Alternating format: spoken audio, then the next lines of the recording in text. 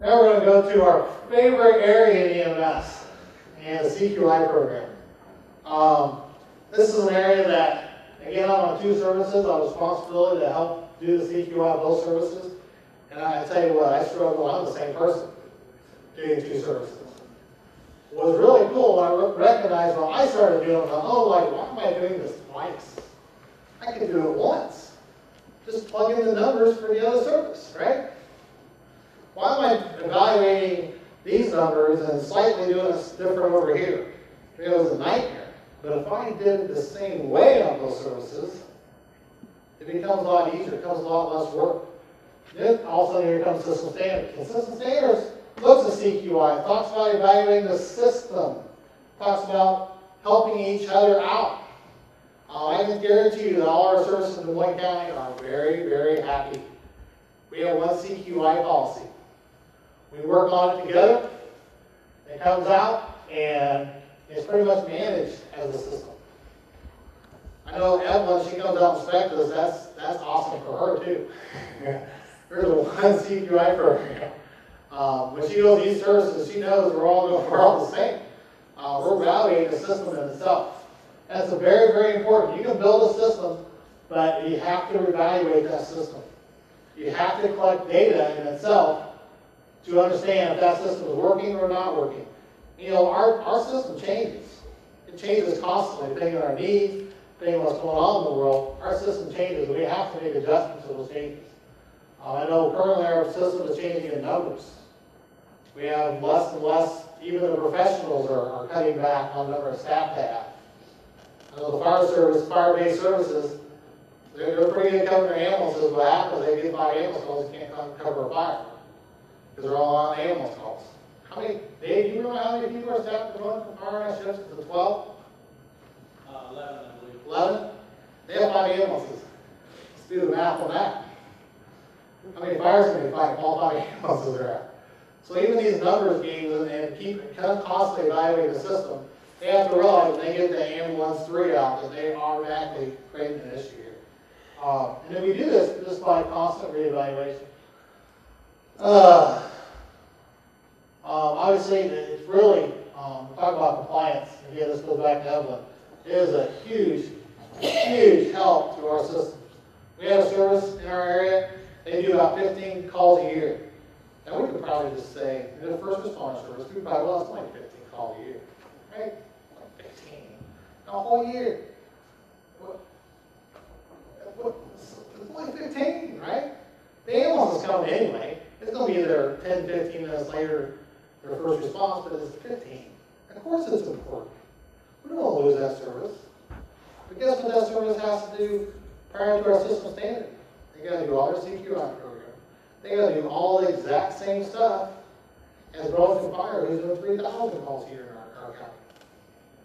But due to system standards, what we're able to do out in the media outlets, and they're our first responder service, we're actually able to incorporate them in our service, keep their own identity. They're out there. They're still your fire first responders. They're awesome.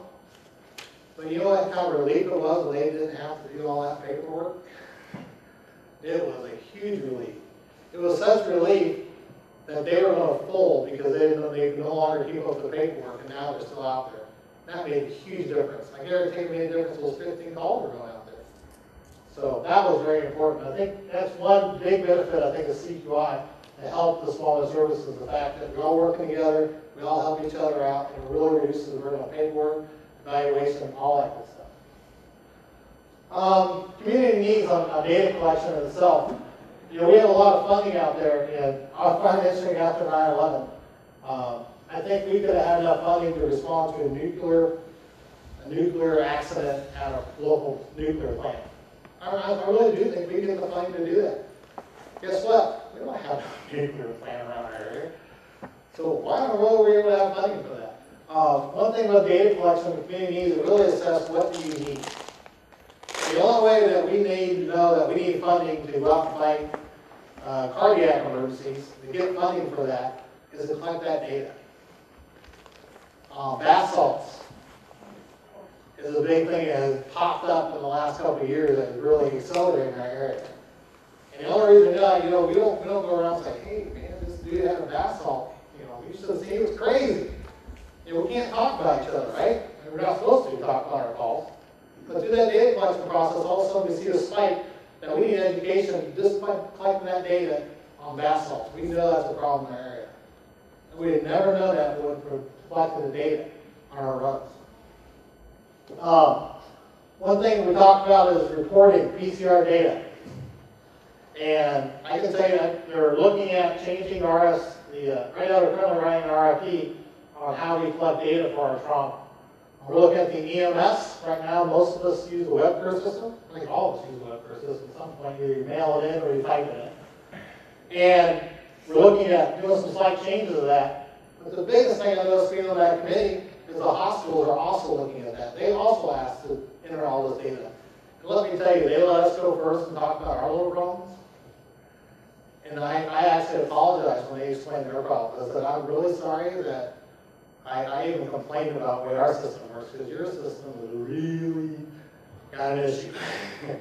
They're reiterating data over and over and over and over and over and over again.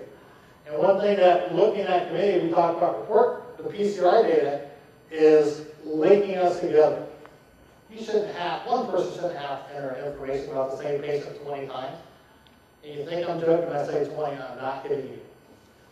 First responder service, ambulance service, possibly a tier service, possibly a transport service, the hospital they're going to, each department they go to, they're re-entering the same information for data collection.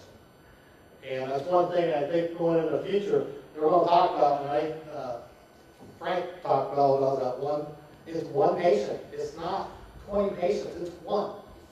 It's one set of information. We're going to be able to track that patient from the time they call 911 dispatch until the time they get discharged from the hospital. I don't care how many hospitals we go through, that's their ultimate goal. And it's also our goal in system standards that we'll be able to track that patient.